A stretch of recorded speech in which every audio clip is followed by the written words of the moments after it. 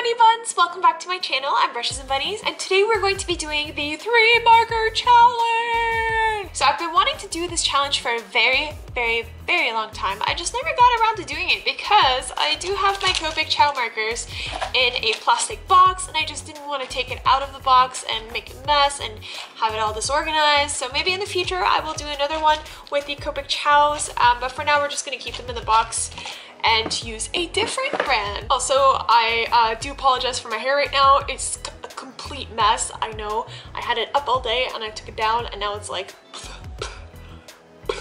So we're going to be using a different brand for this challenge. I do own a set of 5 brush markers from Winsor and Newton. So it's these guys right here. And I thought it would be like the perfect marker or the perfect brand to actually do this challenge with because they are a fantastic marker. I'm going to be doing a product review very soon. So kind of consider this sort of challenge sort of like the pre-video, the pre-product review video of it. I got the pastel collection. I got the set of 5 markers on Amazon. I cannot remember how much it was, but I will link it down below in the description. But here are the markers or the colors that I have. We've got a set of these. So there's like a pink, actually you don't know. There's a pink, there's sort of like a purplish color, there's a gray color, and then there's a aqua blue and a kind of grayish blue and a green. And they're supposed to be pastel. They look beautiful, but yeah, we're gonna talk about this in another video. But for now, we're just gonna basically select 3 random colors. I do only have 5, so it's a little bit cheating. I know, I just don't have a large selection of them. I got my tin can here. Isn't it cute? I got this for Christmas. It's a cookie jar, like that. But I'm not gonna use it for cookies because, you know, I'm just gonna use it for art supplies. So yeah, it's really cute. Like, look at this little patterns.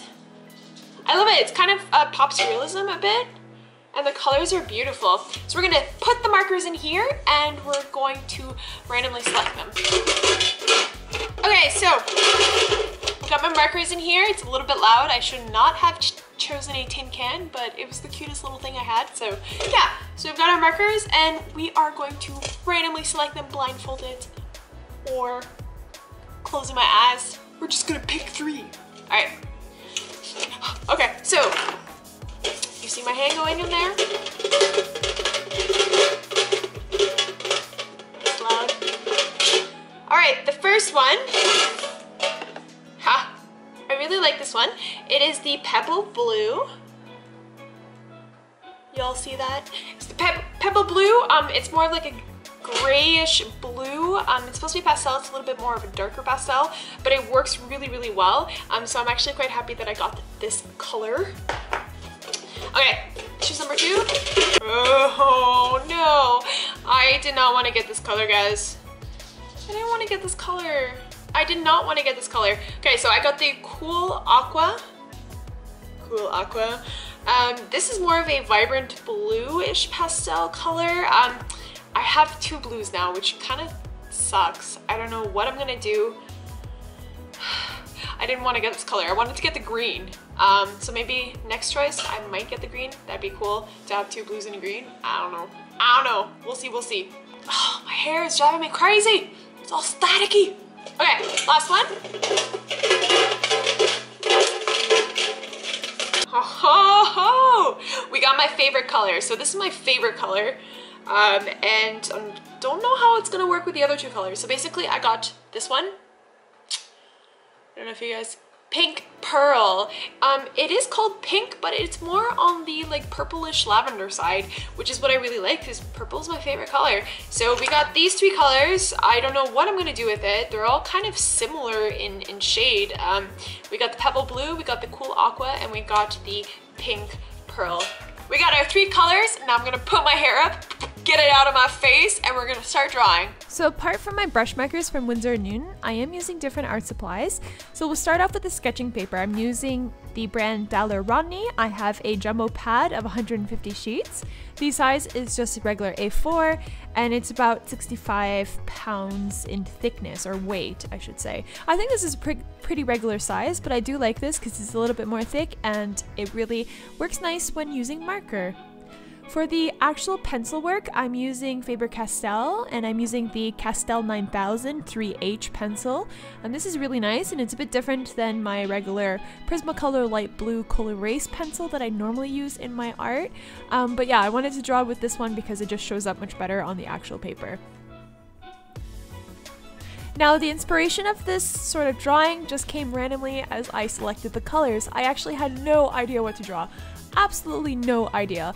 And as soon as I selected different types of blues and a little bit of a tinge of purple, just something elegant came to my mind, and I kind of wanted to draw some sort of ice princess. I don't know. I think this is pretty stereotypical with the blues. It's kind of like your first go-to. You think of blue, you think of ice, you think of cold, you think of winter. So I thought it was a little bit appropriate to just kind of sketch some random little mystical elf creature. This kind of style is just more so of a character style, not realistic in the sense. It's just something that I kind of want to yeah, just doodle a bit. So I hope you guys really like it. I think it was really fun to draw.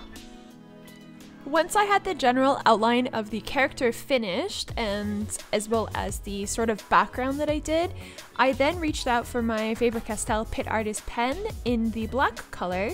I used the size S as well as the size XS for the extra small, and also the size F, which is a more thicker black liner, and I just basically outlined the drawing in itself. So before adding the actual marker work, I just wanted to outline, and I played with the sort of thicknesses of the outlines. I kind of want to really work on this sort of skill of outlining. I think it's actually more difficult than it looks like, because you gotta have a straight hand and you gotta kind of like make sure that your lines are very straight and not like kind of curvy or shaky is what I mean. Just make sure that they're not shaky. So this actually takes a lot of effort and a lot of practice. So don't worry guys, if you guys have shaky lines, just keep practicing. It's gonna come with time. So as I'm experimenting with art, I do like to kind of shake things up a bit. So this kind of sketch or doodle, I decided to do a thicker outline on the outside. This is something that I quite admire. It's a really beautiful style. I also played around with kind of etching lines as shadows, which is kind of sort of like a comic book style, art style, I guess you can say, when you use your black liner and you sketch just lines. I don't really know the technique, what this is called, but you sketch it in the form of a shadow. And I really like this, so I tried to do that sort of effect. Now, when I was done with the actual outlining, I proceeded with the coloring job, and this was the best part. It was really fun. I first started with the blues. I kind of outlined the shadows of the hair, the shadows of the face, and I used a mixture of the pebble blue and the cool aqua to kind of get this nice 3D effect with the hair. So I darkened some of the shadowy parts of her hair, and then I added twinges of purple in between for the flowers in her hair. So I think that this was actually not a bad combination. I have to really say though, I did really struggle with the face. I should have probably left it much whiter than I did in the end. I was not happy because I wanted to kind of capture these shadows, but with the colors that I had with the sort of the pebble blue and the cool aqua, it was just too strong to try to get a nice blend between the white of the paper and the color of the marker ink. And it was just not possible. So the more I was adding marker, the more it looked kind of distorted to me. And I was just like, ah. And really looking back on it now, I should have left the face white. But yeah, I had to color it in. I mean, that's all part of art. It's experimenting, trying new things. Some things will work, some things won't work. So don't worry if it looks bad in the end, guys, because at least you tried and you learned something. Basically, as a final touch, I used my white gel pen and I created some sort of like snowy effect in her hair and across her body and across the ice crystals in the back. And this might be considered cheating to some, but I thought it was just a really nice effect to add. And I also added her eyeballs. I actually was going to keep them blank for the entire thing, but I was like, okay, let's just add a little bit of soul in there. So I did add some eyes, some blue eyes, and I think it just brought the whole piece together. So I hope you guys really enjoyed this video. Give this video a big thumbs up. Give me some likes. I really like your support. It's really encouraging me to continue on with this YouTube channel. And of course, don't forget to subscribe if you guys are new to this channel. I will be live streaming tomorrow, so I hope you guys tune in. I wish you guys all a great day and keep being awesome.